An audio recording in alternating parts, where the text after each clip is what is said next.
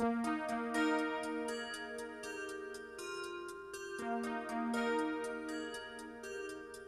the ancient ages, the great Hebrew prophets predicted that before the coming of their promised Messiah, there would come specific signs, or what would amount to the fulfillment of their prophecies, that would signal the end of the age. Over each successive millennium, the nations throughout the world have pondered exactly when those times would come, looking forward and were it possible to even hasten those days.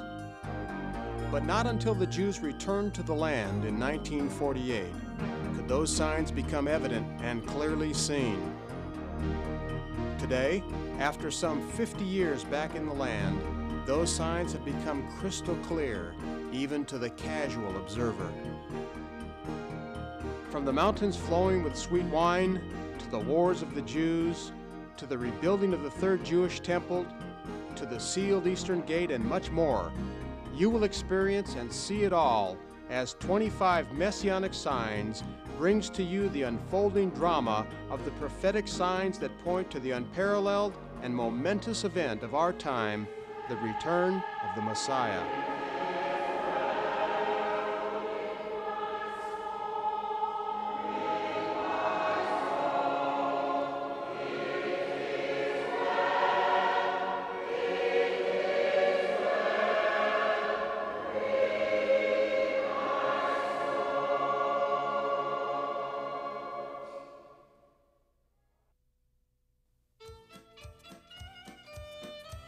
While the world sleeps, distracted by the mundane and day-to-day chores of this life, one of the world's greatest marvels goes virtually unnoticed: the return of the Jews to the Promised Land.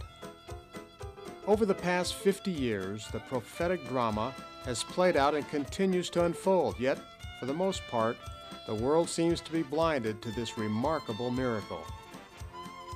When the Romans destroyed the temple in Jerusalem, the holy city, in 70 AD, the Jews were scattered to the four winds and the distant corners of the earth as vagabonds amongst the nations of the world, living everywhere but their hallowed and promised land.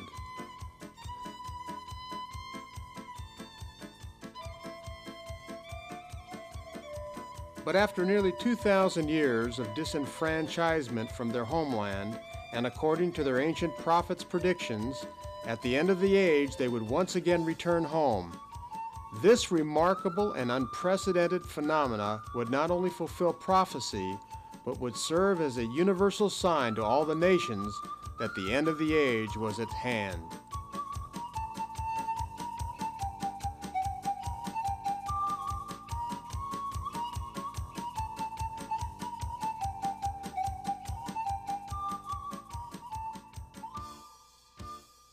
Well, that was quite a trip through the city, but we made it, and I'm here with my distinguished colleague and dear friend, Dr. Noah Hutchins.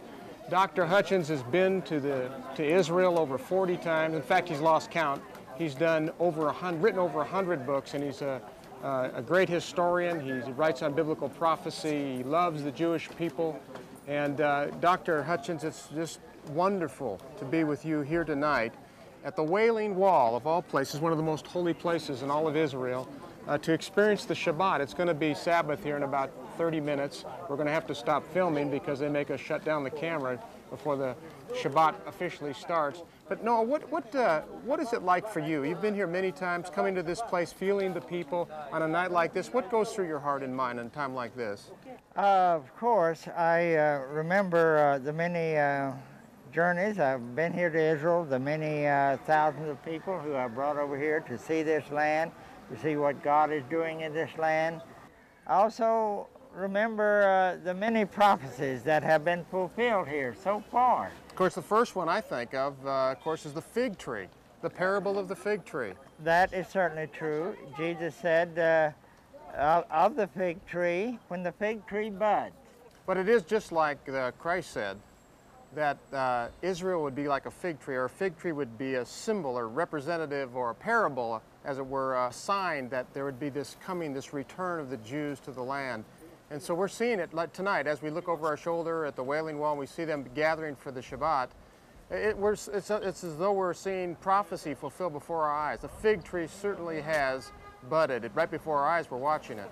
That is the major sign Right. of his coming again. Exactly. Or the coming of Israel's Messiah. Of course, as Christians, we know Jesus Christ as the Messiah who will come again, but the Jews don't know yet that Jesus Christ is Messiah, or they don't recognize their Messiah, profess to know who their Messiah will be yet. But we know, according to Zechariah, one day they will know. But the fig tree has budded again. And we know that Jesus said, when the fig tree buds, know that his coming was near. That was in Matthew, but in Luke he also said, behold the fig tree when it buds, and all the trees. And that in itself is remarkable prophecy. Yes, really. Because after Israel became a nation, the colonial system was broken up. Nations increased from 70 to 200, so all the trees budded again. That in itself is remarkable prophecy. Yes, it is. And then he said the Jews would come back. You know, he said they would first come back from the east. And in 1900, there were several million Jews in countries of the Middle East, in Morocco, in Turkey, in Libya, in Syria. When Saddam Hussein came to power, he hung 8 Jews on the streets of Baghdad saying, Jews, go home. And then persecution arose in Turkey and in Libya and in Morocco and in Algeria and in Sudan. And so they came out first, as the prophet said they would, from the east. And then he said they would come back from the west. And look what happened in the west, in Europe. World War II, the Holocaust, killing of over 6 million Jews. And 1.5 million of those were children. It was one of the most terrible things. And you know, Daniel said the Messiah would come when the transgressors would come to the full. And you know, there have been many evil rulers in the past. We can go all the way back to Genghis Khan, Attila the Hun, Napoleon, the Caesars, Hitler. In my lifetime, we have seen the transgressors come to the full. There's been no greater transgressor than Adolf Hitler. Right. And we think of Stalin, who was given credit for killing over 1 million Jews. Speaking of Stalin, the third place where they came from was from the north, which was from Russia. That is certainly true. It looked like that the Jews were not going to get to come back from the north. And, you know, we read in Ezekiel 20 that when God did a miracle to bring these Jews back, he would do it with a mighty hand and a stretched out arm. And he said the last place they would come back would be from the south. The Ethiopian Jews. It was in 1990 that suddenly Ethiopia said, if you want these Phalasha Jews, these black Jews, then you come down and get them. Right. So we've seen this whole prophecy fulfilled right before our eyes in this century. In every detail. Amazing. And we're seeing the culmination of it this evening here at the Wailing Wall. Yeah. And then, of course, out of the Holocaust and World War II, the UN came, and then in one day, 1948, the nation was born in one day. That is right. We read in Isaiah 66, who has heard such a thing, shall a nation be born in a day? And here these Jews came back from all over the world, not knowing each other, under different political systems, speaking different languages, and all at once, after 2,000 years, they became a nation again. Who has heard such a thing as this ever happening, as Isaiah said? And said, surely this is a sign. So we are to look at what God is doing and knowing that all the prophecies has been fulfilled, that what few remains will be fulfilled. You know, I've been here a couple of times, Noah, and I love Friday night here because it's almost like you can see the Shekinah glory of God. If you've never been to Israel, if you've never been to Jerusalem, there really is a presence of God over these people. I don't think they recognize it as such, but you can almost feel it. Unless you're here to experience it, you just don't know. But I love coming here just to experience the joy and the worship they put forward here. They dance down at the Wailing Wall, and it's quite an experience to be here. As the Jews have been coming back into the land, and it's been born in one day. There was some things happening prior to 1948 where there was the buying back of the land. Could you comment on that? When the Jews returned to this land, that they would not come back with a mighty army. They would have to come back and buy the land piece by piece. And the Rothschilds and Jewish bankers and the rich Jews from around the world, those that had money, contributed. And they gave the Jewish immigrants money to come back and actually buy back the land from the Palestinian owners or foreign owners who owned the land here, and they established the kibbutz system. And out of the kibbutz system, after so many years, there came this nation in 1948. And they came back speaking all these languages, and we read that when they come back, that God would restore to them a pure language. We are told that even those who came back from Ethiopia would have to learn the language. And you go through Israel here, you see the black or the flashy Jews from Ethiopia, and they just fitted right into the culture here. You see them in the army, you see them as merchants, as clerks, and the Ethiopian, as Nahum promised. Eliezer ben Yehuda, of course, was a patriotic Jew, and he perceived that this nation was kind of like Babel. He got a law passed through the Knesset that Hebrew would be the official language of Israel, and it is. And as you go through, everyone speaks Hebrew. All the signs here are in Hebrew. So there are so many prophecies here in Israel that have been fulfilled. But not only did they bring back a pure language, but they also returned to the use of the shekel. That is certainly true, because we read that when they come back in the land, I believe it's in Ezekiel, in order to be ready to resume temple worship and give their offering and shekels as commanded under the law, when they came back in the land and the nation was refounded, they would again return to the shekel. And when they first come back in the land, they were using the English pound and the dollar and a few other currencies here, and it was not convenient at all. So they got a law passed through the Knesset that the shekel would be the official currency. So if you go to a store, they'll make you change your money into shekels if you want to purchase something. They still may take a dollar, but the official the official money currency, is... they'd rather have shekels. Right. And some stores do not take any currency but the shekel. Mm-hmm. And it's more economical to go ahead and convert to the shekel and just trade in shekels. Yeah. And all the prices here in Israel are given in shekels. So as the prophet said, they've returned to the shekel. And when the Messiah comes, they will give their offerings again in shekels. It's an exciting time to be alive. It is, it is.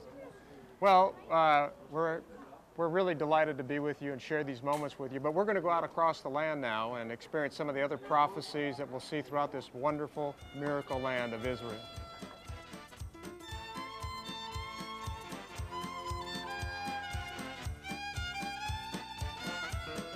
Noah, when I was a little kid going to the Jewish temple, before I became a Christian, they would have these drives where they would encourage us to raise money so that we could plant trees here in Israel. And now as we're here in this forest, I'm amazed that some of these trees are 60 feet high. It's amazing what's happened in this land. And you know, Ken, the constituents of our ministry have planted 2 forests here in Israel. But the amazing thing about these trees here is that, Isaiah prophesied that this land would be a wilderness during the absence of the Jews from the land. That actually happened. During the diaspora, there were no trees in Israel. The entire land was denuded of any trees. And then Isaiah said when the Israeli people began to come back in this land, that he would plant in this wilderness the pine tree, the myrtle tree, the fir tree, and he goes on to name all kinds of trees, some that had never grown here in this land before. And you can look around here, and what did you see? You see huge trees all over the country. The mountains are covered, the valleys. And what kind of trees? Well, there's all the trees that Isaiah mentioned. There must be 6 or 7 varieties right in this one spot where we're standing. At least. And Isaiah said, when the nations see all these trees on the mountains and valleys of Israel, they are to know that he is doing this and preparing to fulfill his messianic promises to his covenant people.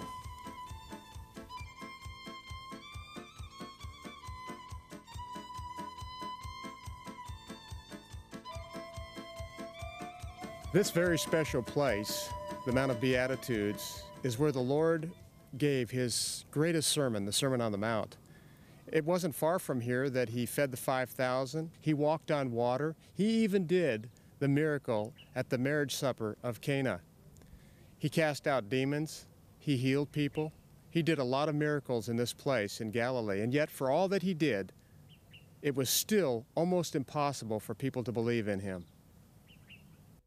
As a result of their unbelief in this area, Jesus said that these 3 cities, Capernaum, Bethsaida, and Chorazin, would never be inhabited again. He pronounced a curse, a woe upon these 3 cities. And they have not been rebuilt, even though the other cities of Israel have been rebuilt. And he also said that in the day of judgment, Sodom would fare better than these 3 cities, which it has. If you were to visit the southern end of the Dead Sea, you would see the little city of Sodom there where the chemical works are. So this is another remarkable fulfillment of the Messianic signs here in the Holy Land.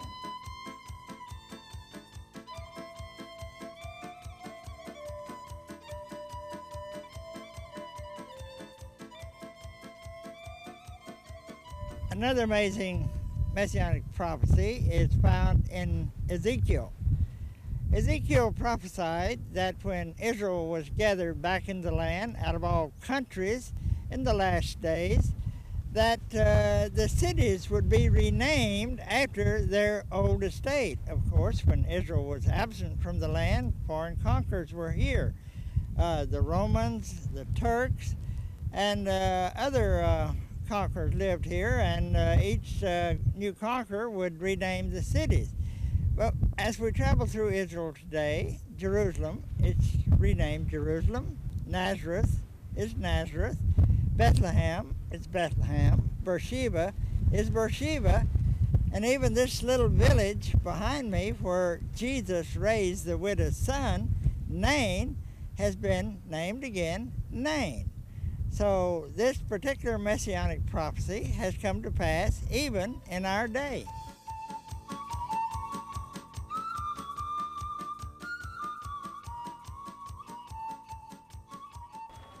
Another important Messianic prophecy in Israel today concerns the restoration of the fruitfulness of the land. Moses told Israel that God had instructed him that he had given them a good land, a wonderful land, a land flowing with milk and honey that would provide everything they would need. But in Deuteronomy 29, he warned them that if they departed from the commandments of God and wandered after false religions or other idols, that the land would become as Sodom and Gomorrah, barren, and the nations of the world would wonder why God would bring such judgment against a nation like this. In 1865, Mark Twain visited Israel, and he wrote back that this land is so barren and desolate, nothing grows here, there is no grass, there is no trees, there is no fruit in the land, there is no vegetables. Why anyone would ever want to live in this land is more than I can understand. But then the Jews began to return to the land. When the Jew is in the land, it produces an abundance of vegetables and fruit. But when the Jew is absent from the land, it becomes barren and desolate. And as the Jews began to return to the land again began to produce. Today, as you go to Israel, you see fruits of every kind in the world. You see nuts, I was raised in Oklahoma on the farm, and we grew cotton, and if we made 1 bale to the acre, we thought we had good cotton. But out by the airport and up and down the Jezreel Valley, you can see cotton that produces 3 bales to the acre. And by the way, we're at Carmel Market here in Tel Aviv. It's a huge market, probably between a 1/4 square mile and a 1/2 square mile, probably close to 200 acres in this market filled with fruit of every kind, and huge fruit. And I have in my hand here an avocado. Not long ago, avocados didn't grow in Israel. So they went to the United States and brought back some avocado cuttings and seed, and they developed avocados here that surpass anything we have. This is an avocado almost as big as a grapefruit. And then they had to convince the Europeans that they needed to eat avocados, which they did. And now they ship these avocados to Europe and all over the world because they're so superior to the avocados that we have in the United States. We again point to the prophecy of Isaiah, that when Israel returned to the land, it would no longer be barren and desolate, but it would again be bountiful and fill the whole world with fruit. And this is just another example of the fulfillment of Isaiah's prophecy that the land would blossom and bud again when Israel returned to the land.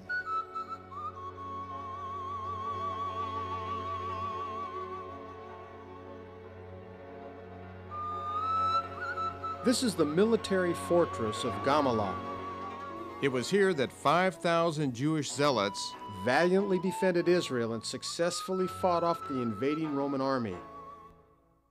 But on a secondary advance by the Romans, when it was no longer possible to withstand the enormous numbers of invaders, some 5,000 brave warriors commit suicide, leaping to their deaths from the pinnacle of the rock fortress.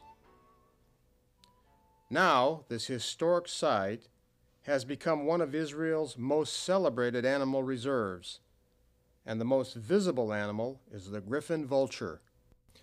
On observing these majestic birds, one gets the sense that they have been summoned to redeem the honor of the fallen Jewish warriors, awaiting to exact revenge on foreign invaders that trespass into the covenant land. Strangely, we know that according to Scripture, numbers of birds of prey will accumulate in this area, awaiting a great feast of human flesh that will fall to the ground in the valley of Jezreel in Megiddo during the outbreak of the Battle of Armageddon.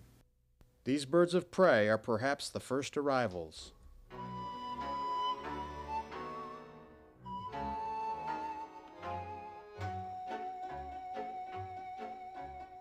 Well, Gamla Nature Reserve is one of the most beautiful places in Israel. You can see it's the biggest colony of birds of prey in Israel. It's the biggest colony not only by the number of individuals, but also by the numbers of different species breeding and roosting in the cliffs of Gamla Canyon. The dominant raptor here is the griffon vultures. There's 120 individuals living here in these cliffs. But there's also, you can find also the Egyptian vultures, the long-legged buzzard, the Bonelli eagle, the short-toed eagle, the kestrel, the eagle owl, and few other species that are migrating through this area. Besides the raptors, Gamla is very rich in its wildlife. You can find here the ibex, the gazelle, the wolves, the foxes, porcupine, hedgehogs, and Syrian rock hyrax. It's almost all the variety of wildlife in Israel can be found here in this small area of Gamla. In addition to the return of the birds of prey, according to Scripture, we know that as we approach the Millennium Kingdom, there will also be a return of the biblical animals to the land.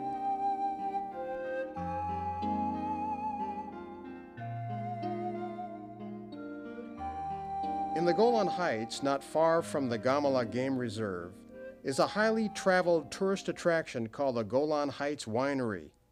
While for most visitors, it's the novelty of the sweet wine that attracts them, but something much deeper lies at the significance of this winery. According to Joel 3:17, there will come a time at or very near the end of the age as we know it, when God would arise to judge those nations that lifted their hand against Israel. Proclaim this among the nations. Prepare a war, rouse the mighty men. Let all the soldiers come near, let them come up, and hasten, and come all you surrounding nations, for there I will sit to judge all the surrounding nations. Then it goes on to say that the Lord is the refuge for his people and a stronghold to the sons of Israel, and it will be a time as this that you will know that I am the Lord, dwelling in my holy mountain Jerusalem. But most significantly is that accompanying that time of judgment will be the Messianic prophecy that the mountains of Israel will drip with sweet wine. Today, in the mountains of Israel, we see the partial fulfillment of the scripture in the Golan Heights winery, which is just one of many wineries located in, of all places, the mountains of Israel.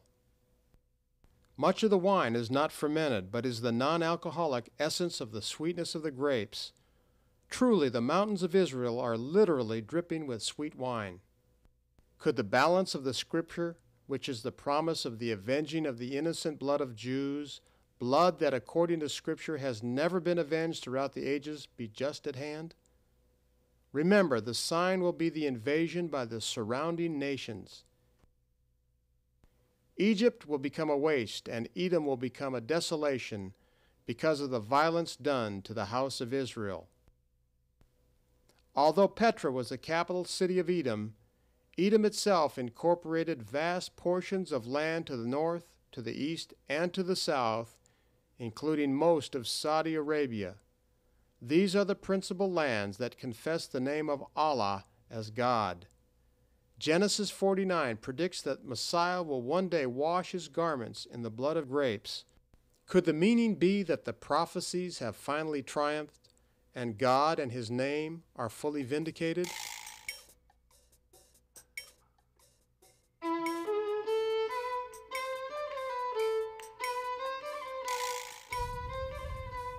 As we stand here in Petra with the Roman theater in the background, we are reminded of one of the most amazing Messianic prophecies in the Bible. The prophet Amos said that in the days that God would restore the tabernacle of David, Israel would possess the remnant of Edom. Now, where are the remnant of Edom today? Well, we know that the descendants of Esau, the Edomites, lived in this place until about 600 BC. The Babylonians came in and moved them into Israel, and the Nabateans came up from Arabia and dwelt in this place. But we read in the Psalms that when the Babylonians destroyed Jerusalem, the Edomites were there to encourage them. But even when Israel came back from captivity out of Babylon, the Edomites were in the land.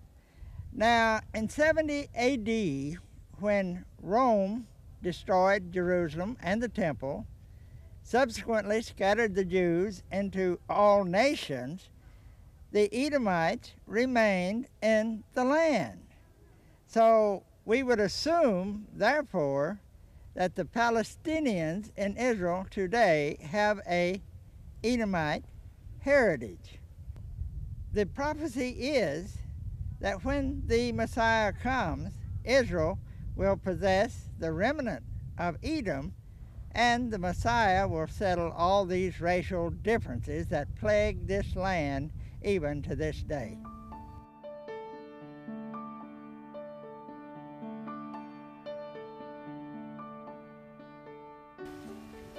We're here in the foothills of the Golan Heights, and you cannot imagine what Israel has done to this land, which was once nothing but rocks and nothing growing here at all. This is the cornfield, and we're here the latter part of August.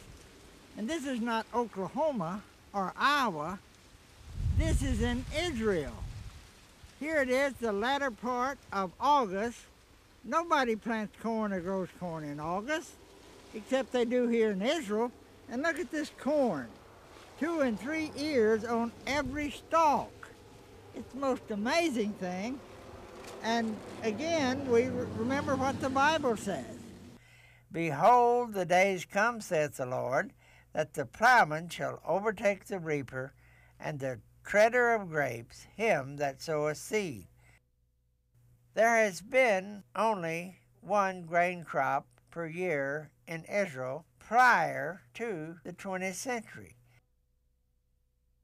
Therefore, it was an amazing prophecy that Amos made concerning continual crop rotation that would occur in Israel at the time the tabernacle of David would be restored, or meaning the dawning of the Messianic age.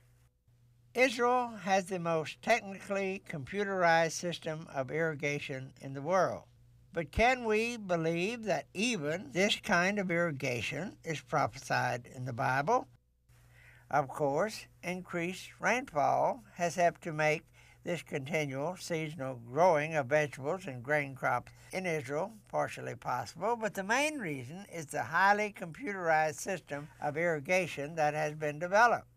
This type of irrigation in Israel today saves water by putting it to the plant's roots and making possible the planting of seed and crop rotation even in 110 to 120 degree weather. So just as Amos prophesied, in Israel today you will see workers gathering on one side of a field, plowing in the middle, and planting on the far side.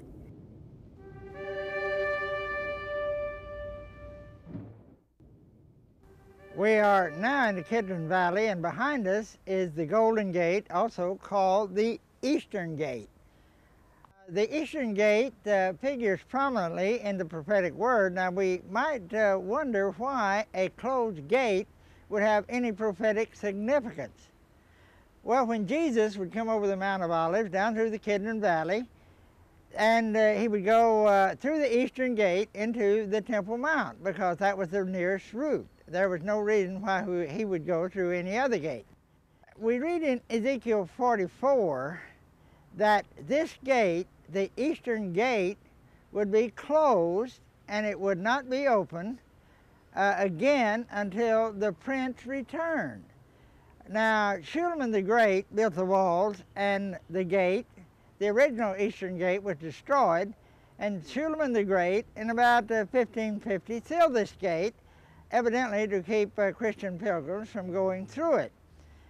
And the Jordanian guards have even stationed a sentry on the other side of the gate unless somebody should open that gate. And the Muslims have even put a cemetery in front of the gate because Jesus is our high priest, and no high priest would go through a graveyard. So that gate is to be closed until Jesus returns. It has not been opened, and it will not be opened until he comes again.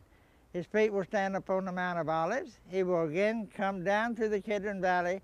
He will enter in the Eastern Gate into Jerusalem, and he will be declared to be King of Kings and Lord of Lords.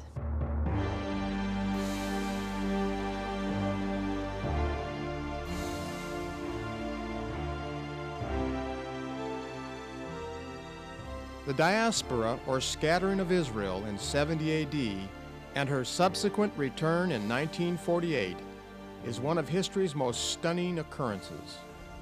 Almost every Old Testament prophet said they would be scattered into all the world for a period of time and then brought back. Jesus Christ said they would be scattered into all the world, and Jerusalem would be trodden down the Gentiles until the times of the Gentiles be fulfilled. That the Jews were going to be scattered into all the world and then brought back is one of the most amazing prophecies the world has ever seen. No other religious book in the world can make such prophecies except the Bible.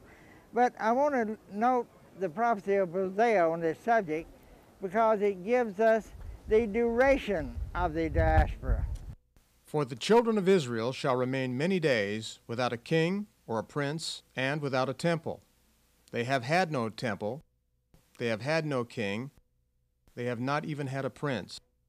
Then shall the children return and seek the Lord and David their king, and fear the Lord and his goodness in the latter days. In the next chapter it says, I will go and return to my place till they, Israel, acknowledge their offense and seek my face. In their affliction or their tribulation, they will seek me early. So we refer this to Jesus Christ, who came. He was rejected. He returned to his place. But in the tribulation, they will come to know him. And we continue on, come and let us return unto the Lord, for he hath torn and he will heal us. He hath smitten and he will bind us up, which he will. After 2 days will he revive us, and the third day, then shall we know if we follow on to know the Lord. His going forth is prepared as the morning, and he will come unto us as the rain, and the latter rain, and the former rain unto the earth. So we read here that after 2 days, God would bring them back. It's obvious that this is not 2 24-hour days. And we read in Psalm 90, and also 2 Peter, that 1 day is with the Lord as 1,000 years, or 2,000 years.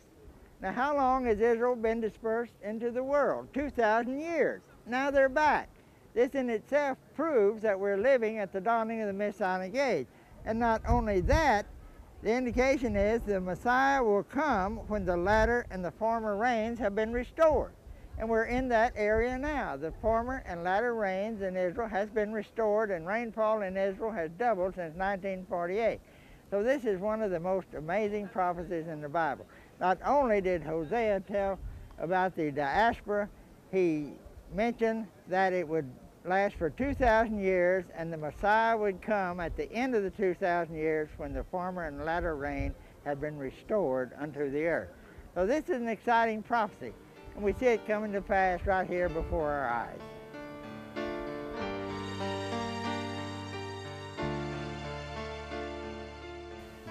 We're here in front of the Knesset in Jerusalem, visiting with our guide, Gila Trevish, who has been guide for my tours here in Israel many, many years. And Gila, concerning the Knesset, we know that Hosea and others prophesied that Israel would be without a king and without a temple many, many years. But when they came back in the land, no mention really is made of an immediate king, but there are mentions of governors. Now, does that mean that Israel is a democracy? Would that be a fulfillment of the prophetic word? Well, Israel definitely is a democracy. In fact, boy, what a democracy. You could say that we suffer from excess democracy, because every elections, which are supposed to be every 4 years, we have 30 political parties coming up for elections. Even the ultra-religious factions of Muslims and Jews have representation. And so the Jewish government is not even close to the monarchical system of old. But today, it is governed by a configuration of political parties or governors, just as Scripture foretells. The Jewish preparations for the rebuilding of the temple is one of the chief and most thrilling messianic signs of our day. Today in Israel, the Temple Mount Institute is actively preparing for the temple's reconstruction. The Temple Institute is dedicated to the concept of the positive commandment that Israel is entrusted with to rebuild the Holy Temple in every generation.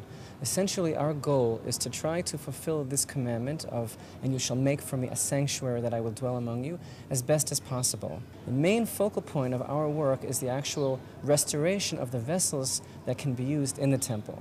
And these things are not models or replicas or copies, but are actually real, made according to the exact requirements of the biblical law, according to every nuance of the way God gave it over to Moses, as embellished also in the oral tradition. So these things can actually be used in the rebuilt temple. To date, we've constructed over 3/4 of the vessels that are necessary for the restoration of temple service. Now, one of the major questions that are always asked is, where is the temple going to be rebuilt? So, of course, the temple doesn't go in Cincinnati or Paris, but a few meters in this direction on the Temple Mount. And that, of course, is not my idea or your idea, but something that God chose, the only place on earth that God chose to rest His presence. It's difficult, really, for many people to comprehend and to understand to fathom how this is going to come about, considering the geopolitical reality of the situation as we have it today. The temple is going to be rebuilt. That's not the problem. I know the end of the movie. We all know that the temple is going to be rebuilt because that's a divine promise. So the issue is not really the stones.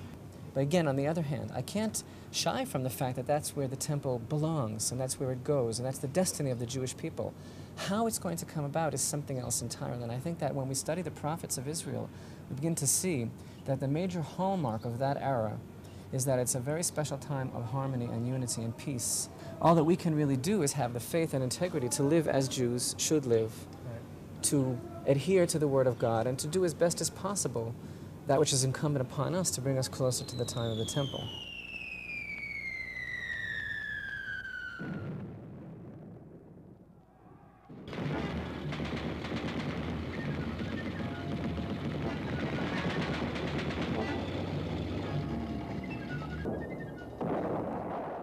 You know, it's very interesting that here in Israel, you cannot travel along any major road, any major highway, even 1 mile without running across some place or some site or some memorial or some location that does not have a contemporary prophetic relationship. Now, we're standing here in a armored unit memorial. This building in the background was once an old British fort and British headquarters for their military police. But the tanks that you see all around me are tanks that have been used in the wars of Israel, from the Sherman tank up to Israel's latest tank, the Chariot. And also in this collection of tanks, as a memorial to the brave men who defended Israel in these past wars, some tanks captured from the Egyptians, the Syrians, the Iraqis, or other Arab nations that have come against Israel in these last days. What is even more amazing as we read the prophetic word in the 12th chapter of Zechariah, that all this was prophesied exactly over 2,500 years before it happened. For example, Zechariah predicted that when Israel would return to the land just before the Messiah came, that the armies of Israel would destroy vast armies of the enemy on the right and on the left. And this is exactly what has happened. On the right and on the left, Jordan, Syria, Iraq, and on the other side there is Egypt. So the world military strategists are amazed that although outnumbered at times 30-1, Israel has won amazing wars. Israel today is still looking for their Messiah, but according to Zechariah, after these wars, Israel will know their Messiah. And my, what a glorious day that is, and what a remarkable remembrance of this coming event, or looking forward to this coming event, as we stand in the midst of all these tanks that have fought in so many of these battles that have saved the nation of Israel from extinction.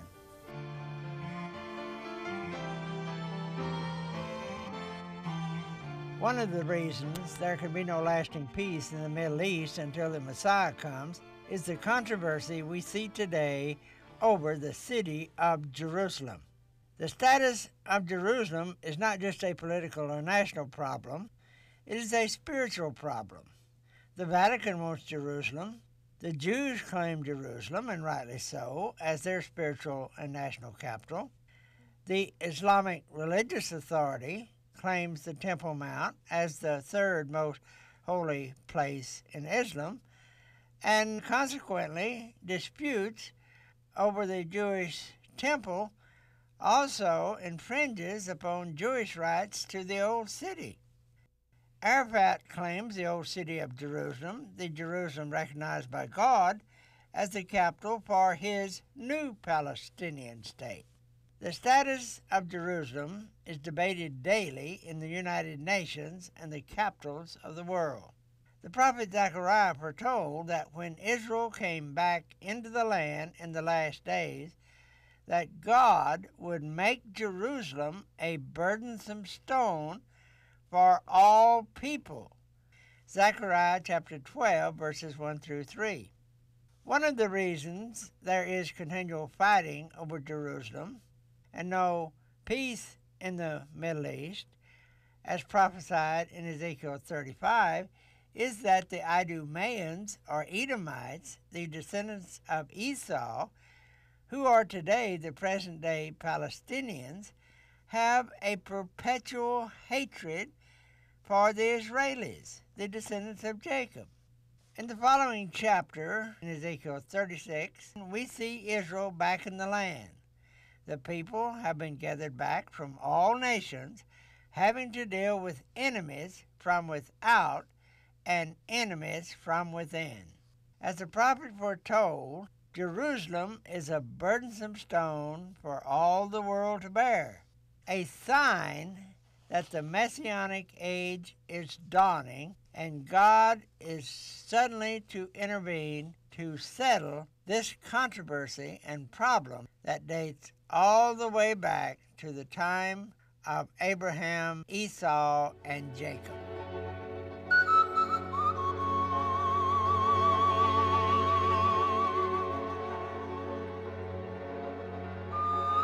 Since May 14, 1948, when the Israeli head of state, David Ben-Gurion, proclaimed the rebirth of the nation of Israel, that nation has been confronted with 3 major wars and 6 lesser wars. In addition, Israel has been on a continual war-footing alert. Israel has had to invest much of its national budget and manpower in maintaining a large army. Israel needs peace, yet the mindset of the Islamic world has been, we can lose 99 wars, all we have to do is win the 100th war.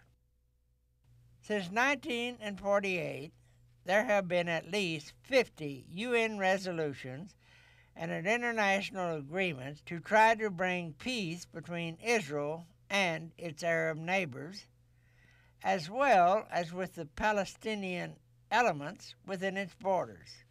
Yet not one of these treaties, resolutions, or agreements has brought any measure of peace to this part of the world. However, in Daniel 9:27, Jesus in the Olivet Discourse, and Paul in 2 Thessalonians all foretold that there would be a comprehensive peace treaty signed that would seemingly bring an uneasy peace for 3.5 years. But then this peace accord or covenant would be broken with disastrous results leading to worldwide wars, desolations, and sorrow. This period will be the last half of the tribulation or the time of Jacob's trouble. According to the Bible, the man who will be the Antichrist will confirm or guarantee this peace treaty. Then he himself will break it and seek to finish the job that Hitler started, the liquidation of Israel as a race. Only the Messiah can bring peace, but these futile efforts to effect a comprehensive peace treaty between Israel and its neighbors by the UN, the United States, and the nations of the world is in itself only a messianic sign to get ready for the coming of the Lord.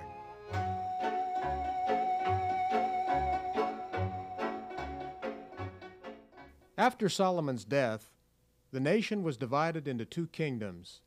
The southern kingdom, headquartered in Jerusalem under King Rehoboam, and the northern kingdom in Dan under King Jeroboam. This is the remains of the ancient city of Dan, way to the north of the Sea of Galilee. The Danites formerly lived between Jerusalem and Tel Aviv to the south, but they were raided by the Philistines from Gaza continuously, so they moved north. But when they did, they exposed themselves to the teachings of Jeroboam and his idolatrous worship. And as a result of that, they departed from the God of Israel, and they morally decayed. And finally, God sent the Assyrians in to destroy them almost 150 years before the rest of the 10 tribes fell. After the division of Israel into two nations, Rehoboam reigned over the southern kingdom and Jeroboam reigned over the northern kingdom. Jeroboam reasoned, now, if these people of the 10 tribes go back up to Jerusalem to worship at the temple at the feast days, and especially at the Passover, well, they're going to get attached back to the temple and Jerusalem, and they'll go back to Rehoboam, and they'll overthrow me, and I'll have a big problem. So he reasoned that, now, if I set up a golden calf here in Dan and one at Bethel, I can tell the people, why go back up to Jerusalem? It's a long road up there, and after all, it's so convenient for you to come to Dan and to Bethel, and after all, we have these beautiful gods that our forefathers worshipped in Egypt. So why go back up there? Here was the high place where the calf was set up, the golden calf, and down below was the altar. And Jeroboam became known as the man who made Israel to sin. Ezekiel the prophet refers to the separated kingdom as two separate sticks. But at the end of the age, when Israel returns, the two sticks will be joined together to become one stick, as we read in Ezekiel 37:22. And I will make of them one nation in the land upon the mountains of Israel, and shall no more be two nations, neither shall they be divided into two kings any more at all.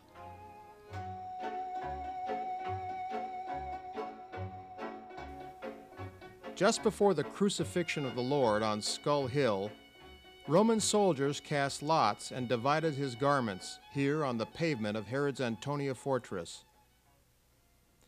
But according to Revelation 16, Jerusalem will also be divided into thirds, most likely in a religious feeding frenzy between Islam, Judaism, and Catholicism. Although today Jerusalem is somewhat divided into Christian, Armenian, Muslim, and Jewish quarters, it is still presently under Israeli control, with the exception of the Temple Mount, which, for all practical purposes, is under Jordanian authority. Now, we know from statements and actions by Chairman Arafat that he has promised the Islamic world that Old Jerusalem would be the capital of a new Palestinian state. Also, the Catholic Church evidently has designs of gaining control over at least one-third of Jerusalem. If Arafat gets a third, the Vatican gets a third, that would leave only one-third for Israel. The vast majority of political and religious leaders of Israel today would commit their nation to a war of finality rather than relinquish any right they have to the city of Jerusalem. However, in Revelation 16:19, there is an indication that Jerusalem will be divided into three parts. In any event, the Lord admonishes us in His Word to pray for the peace of Jerusalem, because when we pray for the peace of Jerusalem, we are actually praying for His glorious return, because there can be no peace in Jerusalem until He does return.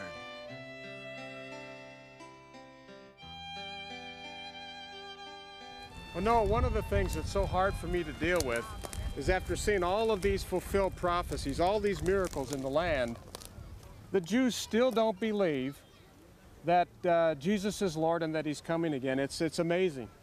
Well, Ken, really, you have just given our 25th Messianic sign, because the Bible says that the Jews will not believe until the time of Jacob's troubles, in their time of great affliction, and only then will they believe when they see the nail prints in His hand. So we know that all these signs certainly indicate that that time is near at hand, as we read in Romans 11, that the Messiah will roar out of Zion, and all Israel shall be saved. Well, I think of the words of Christ himself when he said, when you see all of these things come to pass, you know that his coming is near. So I want to fulfill prophecy today, Noah, by saying, blessed is he, for all of Israel, blessed is he who comes in the name of the Lord. We hope you've enjoyed this tour of the Holy Land with us, of all these prophecies, and you really can't appreciate it until you come here yourself. But we say from Jerusalem, for Noah Hutchins and myself, Maranatha.